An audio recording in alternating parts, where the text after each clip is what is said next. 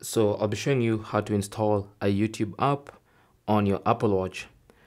Now, this is not an official YouTube app from either Apple or from Google. This is just an app by a certain developer who made an app that you can use to watch YouTube videos, and you can install that app on your Apple Watch.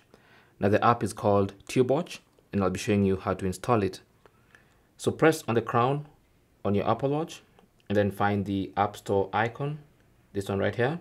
Tap on it, and that's going to launch the App Store for your Apple Watch. With the App Store launched, just tap on the search icon at the top there and then type TubeWatch. WatchTube, I mean, not TubeWatch, it's called WatchTube. So type WatchTube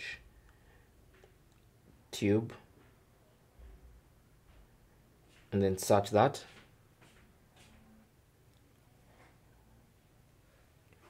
From the results, you should see WatchTube. This is the app you're looking for. So what you want to do is just tap on the install button. It's normally called get. Okay, so this button normally says get, and when you tap on it, it should install the app. Now, if it's the first time, you might have to go through a sign-in process where you need to sign in with your Apple ID. But since I've already installed the app on my phone, it just says open. So when you launch it for the first time, you can choose the region you want to use it in. I'll just choose Great Britain and then done. And then I'll choose dismiss.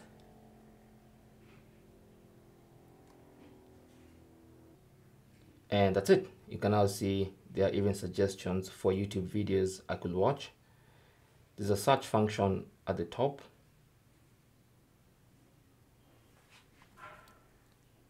So if you scroll once like this, you should have the option to search. Then if you scroll again, you'll have your library here where you can have your history and your playlists. So let's go ahead and search for a video. I'll search for an MKBHD video, for instance.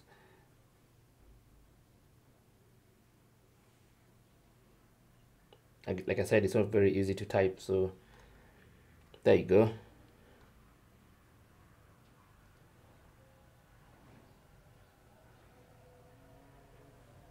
Let's watch one of its videos and see what it looks like.